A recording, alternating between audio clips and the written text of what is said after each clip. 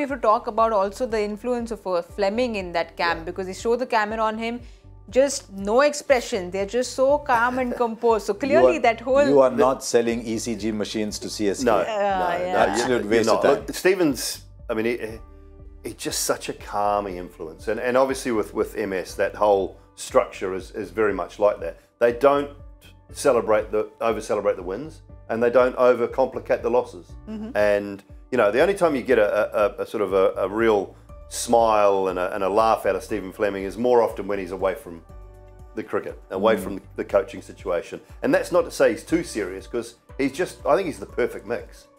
He's the perfect blend of a coach. He does not get overexcited about winning, and he does not get too down on guys or worry about it too much when they're losing. He understands the game so well.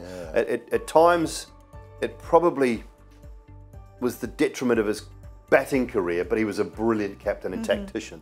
You know, I've said it before, I don't know we ever saw the best of Stephen Fleming with the bat in Test match cricket because of his captaincy, but we got the best of New Zealand because of his captaincy, if that makes sense. So it's... I mean, and him and Dhoni together are just perfect, because a lot of people say that Dhoni doesn't speak too much. His team meetings are like 2-3 minutes, we're done. I'm told that the team meeting at CSK lasts for 2 minutes, only if Stephen speaks for 1.5 minutes. Yeah, that's it. But it's that, what's the best combination you can think of? I don't know.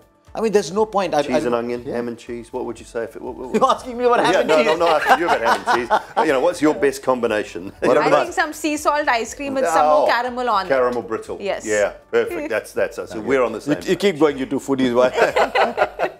No, but you know, just what. Again, we saw that Dhoni didn't really go in and say anything to Patirana. So it's not there's too much discussed between overs between them. So it's almost like you do your thing, even to a 20-year-old. They just trust a youngster. I think so, and that's generally been the case. I mean, very rarely have we seen MS go up to a bowler unless it's really turning pear-shaped, really going badly. But I think because he's got Bravo there, Bravo will be talking to those guys, and I think you're right, Harsha. He's probably doing a great job, and if they're not listening to DJ Bravo, there's something wrong. Yeah, he was standing right on the edge of the boundary throughout the last over. So they'll have their plans. He'll know what the plan is, and in that last over, he's got to execute 2 to 3 times out of 6. So he's saying, I'm trusting you to do it. You know, and if it went really badly, he might go up and have a word to him. It's similar. I asked Sandeep Sharma, I have to do one of those pre-match interviews sometimes, and asked him about that last over when 7 runs required of 3. So what are the conversations with Sanju Samson? He said he just came and asked me, what do you want to bowl? And he said, okay, bowl it well and go back. I think the calmer teams, look, there's no point in a leader losing it, because the moment the leader loses it, the team starts to think, oh my God, the captain's run out of ideas. You cannot have the leader losing it on the field, because the players have got to look at the leader and say, maybe he or she's still got a trick up the sleeve. So stay calm, because also what happens when you're calm, you're still thinking. The moment you get angry, you stop thinking. That's why all of us do stupid things when we get angry, because we stop thinking. And I think you're seeing that the calm leaders eventually do a lot better.